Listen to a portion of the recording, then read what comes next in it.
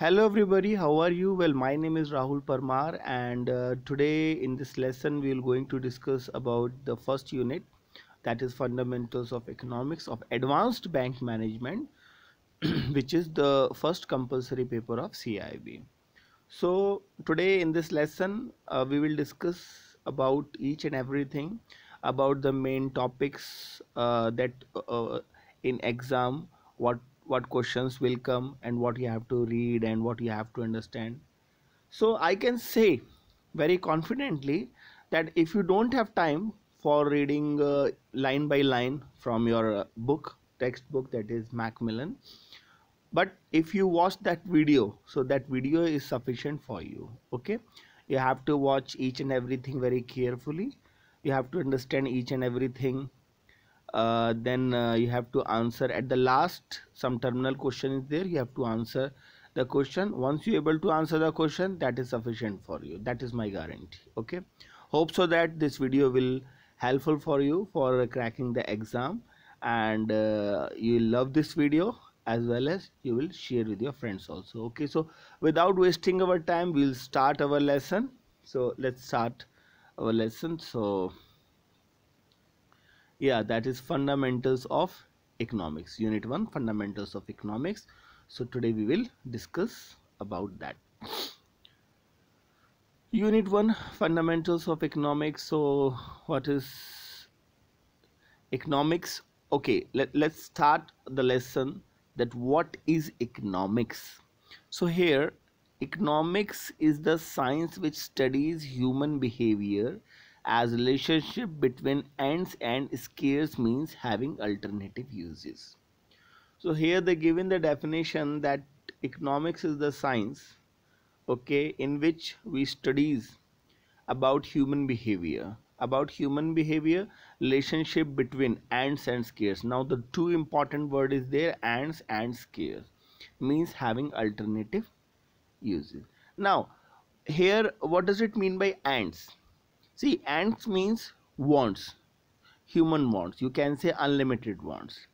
And what does it mean by scarce? Scarce means those resources, those limited resources which are not fulfill means which are not you can say that that limited resources which are not fulfilling that human wants, and they have alternative uses also. So in economics we studies about the human behavior, that how we have to cope up, cope up with that problem, that human wants are unlimited, and to fulfill that wants resources are very limited, and these resources have alternative uses also. Okay, so that is the definition. You can you can see your textbook also, page number 4, they already given the same definition. Scarcity means that available resources, scarcity means that available resources are insufficient to satisfy all wants and need. Okay, to satisfy all wants and need. Then what is the objective? So objective, to organize production in such a way that there is most efficient use of resources. To organize production in such a way that there is most efficient use of resources.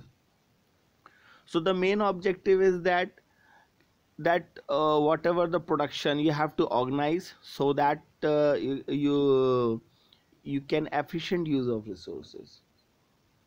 Okay, because we know that human wants are unlimited, and to fulfill that wants resources are very limited, and that resources that limited resources also have alternative uses. So you have to decide that which is the most efficient use of resources. That is the objective.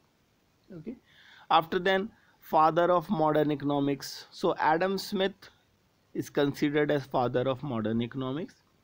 He wrote an inquiry into nature and cause of wealth of nations. His book, okay, he wrote a book, that is an inquiry into nature and cause of wealth of nation, and it is written by Adam Smith in 1776. That is the important, in year 1776. Okay, So, Adam Smith, the father of modern economics, in his book entitled An Inquiry into the Nature and Causes of the Wealth of Nations, published in 1776, defined economics as a study of wealth. According to him, the subject matter of economics is the study of how wealth is produced and consumed.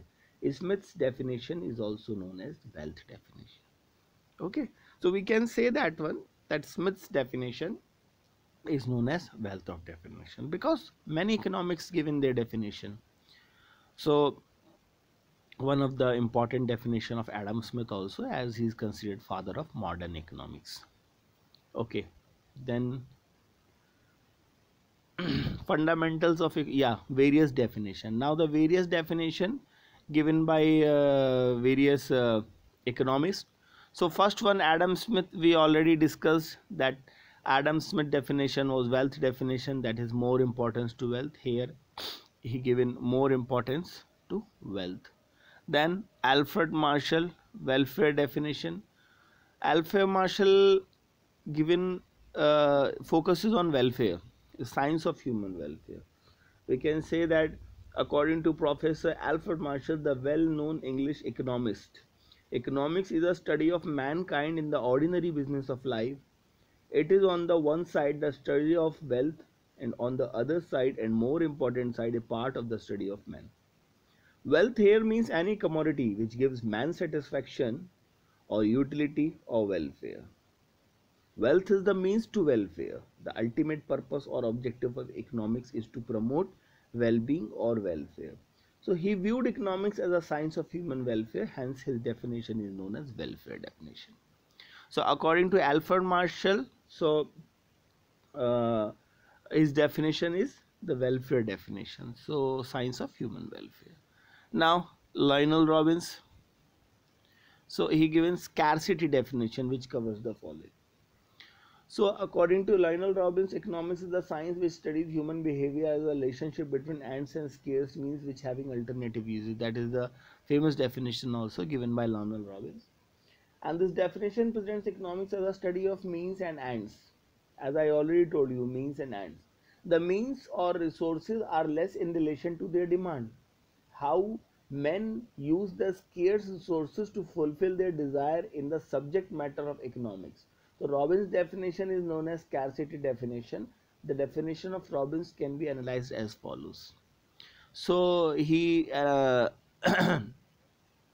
consider some points.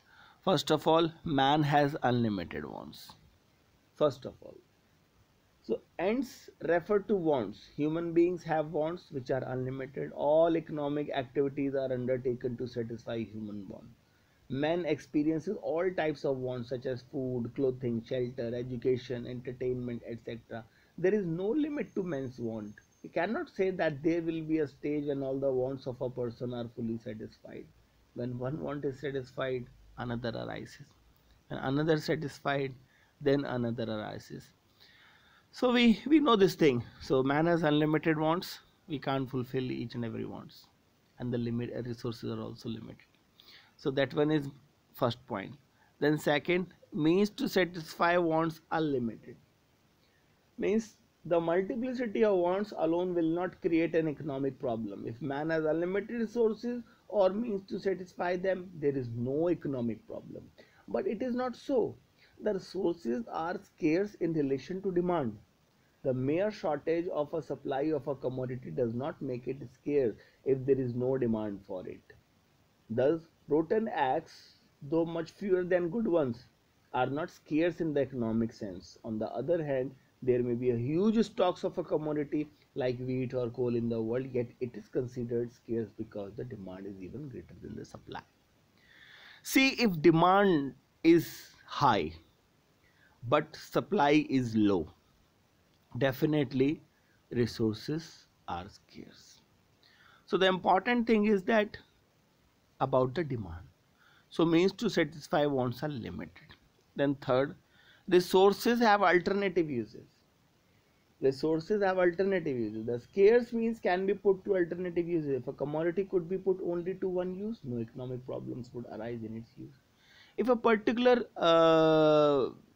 resources have particular uses, then there is no problem. But they have multiple uses. Suppose if you have 1000 rupees, okay, now you have unlimited wants, you have to do this thing, this thing, this thing, this thing. You want to buy whole world, but you can't do like that. Now you have to see your basic necessities. The best example, that when your salary came, so salary is limited, 18k, 20k, 25k, 30k, 35k, 40k, maybe higher also, it may be lower also. So you want to purchase new fridge also, you want to purchase washing machine also, you want to purchase share market also, you want to invest in mutual fund also, you want to go to Mumbai, you want to go to Goa, okay, you want to spend holidays, you want to do so many things, but amount is limited, salary is limited. Now then at last what you have to do? Then you have to decide which is important and which is not important. And then from your wants and the limited resources, means limited salary, then you have to decide which one is most important. So the same example here also, the same example. So consumer has to make choice to how this is. See, what I give an example here about salary. When salary came and you want to do this, but you can't do it limited salary, and then you have to decide that okay, this is important. That is the same thing here covers in 4 points.